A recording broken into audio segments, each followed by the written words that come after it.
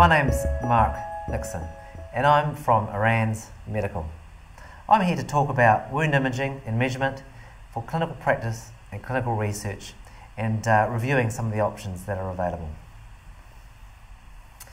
What we'll cover in this presentation is why wound measurement is so important, some of the traditional methods that are available and some of the advantages and drawbacks of these methods and some of the underlying assumptions that are made when using them. We'll also look at some new generation 3D based wound imaging systems, and we'll give you an example of one of the available 3D systems that is available today. So why is wound measurement so important for clinical trials? Well, the wound size is an important inclusion-exclusion criteria, and wound area is often used for this. Also, healing rates can be used either as a secondary or tertiary endpoint, and sometimes it's also calculated to remove rapid healers from a clinical trial. Now, wound measurement is an important part of source documentation, and there's no reason why any issues and difficulties with wound measurement should lead to difficulties with a clinical trial. In terms of clinical practice, wound measurement is very important in assessing healing trends and also as a prognostic indicator. For example, is this wound getting better? Is this wound static? Or is this the sort of wound that's made slow progress and would benefit from more advanced wound healing technologies? And then the wound measurements can be used to track and monitor the benefits or otherwise of using these new treatments. It also can help you with decision making, and it also can have an input into developing treatment protocols. Wound measurement can be also an important tool for helping with patient compliance, as it can be very motivating for the patients to see the healing of their wounds over time. And it can also give some important feedback into the lifestyle choices that patients are making in terms of their wound healing. There can be reimbursement aspects of wound measurement, and also it's an important means of protection against litigation risks. So what are some of the traditional methods for healing wounds that I'm talking about? Well, here we're really talking about rulers, acetate tracing, and also digital telemetry using digital cameras. So we'll look at these in turn. Rulers are probably the most common way of making a wound measurement. And this is because the disposable rulers are cheap and very easy to use. So most commonly a ruler is used to measure the length and width of a wound. Now, of course, the length times width gives you an area of a rectangle, and so it will be larger than the length than the area of a wound, as you can see in the diagram. The length time width is giving the area of a box, which is in this case surrounding the red wound in the picture. Now, I just want to have a talk and give you an analogy of what an index is all about, because it would be very useful if the area index could be used as an indicator of wound healing. The Dow Jones Industrial Average is an index whose value is taken to represent an entire stock market. Now, the Jones, of course, is not the stock market, but it's an indicator. And it can be used as an indicator because there is a relationship between the stock market and the index. And because of that, the Dow Jones Index, because it's easily calculated, it's a very useful tool for tracking changes over time. So the question is, can length times width be considered an indicator for a wound's area? In other words, is length times width a valid area index? Now, for this to be true, there would need to be a relationship, a proportionality between the length times width measurement and the true area of the wound. But unfortunately, this is just not the case. Now let's see why. Well, there is a couple of main issues associated with this. Firstly, the intra and inter-rater variability is very high when using rulers. And there's a number of reasons for this. One of the reasons is that there are a number of different ways that users are taught to measure a wound using a ruler. For example, there is the largest length times by the largest perpendicular width method. Another common method is the so-called clock method, and that is where, for length, a superior-inferior or 12 o'clock, 6 o'clock measurement is taken, and for width, a medial-lateral or 9 o'clock, 3 o'clock measurement is made. Now, even if users all use the same method for making the length and width measurements, there still can be a high degree of variability. For example, this wound here, some users might make a length and measurement that goes through the wound from a superior to an inferior aspect, such as this. Other users might make they take a length to be from the superior to the most inferior extent of the wound. And other users, even though they are trained not to do it and know they can't do it, can't avoid the temptation of slightly tilting their axis so that the length gives perhaps in their minds a more representative length of the wound. So between all these three measurements, there is a 15% discrepancy between the smallest and the largest. Now, the other problem with using the length times width as an area index is that the errors accumulate. For example, I have a square here whose sides are 10 centimetres. So it's easy to work out the area. The area is 10 by 10 or 100 squared centimetres. Now let's say we introduce 10% of error into the length and the width measurement. 10% of 10 is 1, so that equals 11. So that would be a square of size 11 centimetres by 11 centimetres, and that has an area of 121 squared centimetres. Now that is an area of 20%. So as you can see there, that small blue outline represents 20% of the area of the largest square. Now at this stage, some people even take a depth measurement. Now depth is an important indicator of wound healing, but the measurements taken using a depth probe such as a Q-tip are very imprecise. So if you say calculate a volume index, being length times width times depth, this calculation is even less reliable than an area index. So unfortunately, our hope has been dashed, and length times width is not proportional to wound area, because we cannot find a relationship, or it's not proportional to the wound's true area. So what options are available to us? Well, planimetry is the measurement of area of a surface, and acetate tracing is the traditional gold standard for making area measurements.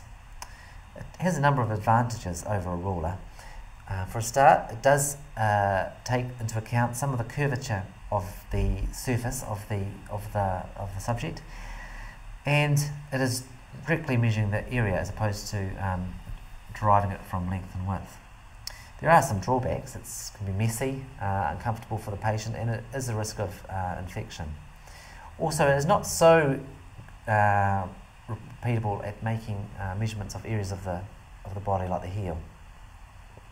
So with the advent of the digital camera, it was hoped that we might be able to get the best of both worlds through the application of digital planimetry. So a number of software packages have been developed that you load into an image, and the image has a target, like a ruler, so that we can scale the image. The user outlines the wound, and with the knowledge of the scale, we can calculate a surface area. Now the problem is that there are a number of important assumptions that need to be considered when making a digital planimetry based area measurement. First of all, there's an underlying assumption that the wound lies in a flat plane. Also, there is a scaled target, and that also needs to lie in a plane. Now, the wound and the target need to lie in the same plane. And finally, the camera lens needs to be parallel to the plane that the wound and the target is in. So if any of these four conditions are relaxed, a significant amount of error can be introduced to the surface area measurement. So, for example, with my digital camera, I took a photograph of a square wound, and I loaded that into my digital planimetry software. After indicating where the ruler was, it gave me a measurement of 99.5 squared centimetres. Not bad. So now I took a second image, and this time I lowered the ruler 1 inch below the plane of my wound model. When I loaded that image into the digital planimetry software, the answer that I got after outlining the wound and selecting the target was 148 squared centimetres. So as you can see, by merely lowering the ruler 1 inch below the plane of the wound, I introduced almost 50% error into the wound area measurement. These problems have also been described by others. In this example here, the researcher has slightly tilted the plane of the camera so that the lens is no longer parallel to the plane of the wound. They found that doing this decreased the surface area from 20 squared centimetres to 13 squared centimetres. This is an error of 35%, a decrease in area of 35%. So as you can see here, if you're not taking extreme care when making these digital planimetry images, that the area that you are calculating can be a bit of a lottery. However, there is one important aspect that digital planimetry brings that other techniques do not, and that is the fact that at the same time a digital image is being acquired, and a digital photograph of a wound is an important part of wound documentation. One of the problems though is that the modern digital camera is absolutely feature laden, and it is so easy to not get a good digital image. For example, the image may be out of focus, it may be poorly illuminated, or the wound may even be obscured by a target. There's also the very practical problem of storage of the images that you've collected, and which is security and privacy issues. And there's also practical issues of detaching the photographs to an EMR. So there is a new breed of wound measurement systems that are based on 3 dimensions, such as structured light, such as laser triangulation, or techniques based on stereo vision, such as photogrammetry. So there are a number of advantages of 3D wound measurement systems. First of all, they capture a 3D description of the wound and the surrounding anatomy. Also, there is no target required, so there's no need to worry about the careful placement of a target such as a ruler. Now, because we have this 3D model of the wound, quantities such as area and perimeter, volume and depth can be derived directly from the 3D model. Now, data is all in electronic format, so this allows for easy integration into an EMR system, and it can be used elsewhere for data analysis. Now, there are also some issues of traditional wound measurement that also remain with these 3D wound measurement systems. For example, they are unable to determine the degree of undermining. And also circumferential wounds can be more challenging, although even large, quite extensive wounds can still be imaged and measured. Now, some user interpretation is required of the measurements that are obtained with 3D systems. For example, if you have a large circumferential wound that is reasonably superficial, and you obtain a volume measurement, still care needs to be taken in terms of how that volume measurement of a superficial wound like that is interpreted. Now, I'm going to give you an example of a 3D wound measurement system that is available. It comprises a camera which has specialised lighting and illumination, which attaches to software that runs on a tablet or a PC. The first thing is that the user has a username and password and logs into the system, and then they select the patient so that the images that are captured are immediately tagged to the appropriate patient or subject. Now the user takes the camera, there are lasers that help guide the user so that they are the correct height above the wound, and this guarantees that the images are always in focus. They gently squeeze the button and the images are collected. Now back at the computer, the user is able to zoom in and then start to trace around the outline of the wound using the mouse or potentially a touch screen if it's a tablet. Now as soon as that outline is closed, the wound measurements such as volume and area, depth and perimeter are automatically calculated and displayed beside the wound. The system has also the capability for the user to add any documentation that may be pertinent to the clinical practice or the clinical research. And all these fields, which might be drop-down boxes or radio buttons or text fields, are all customizable.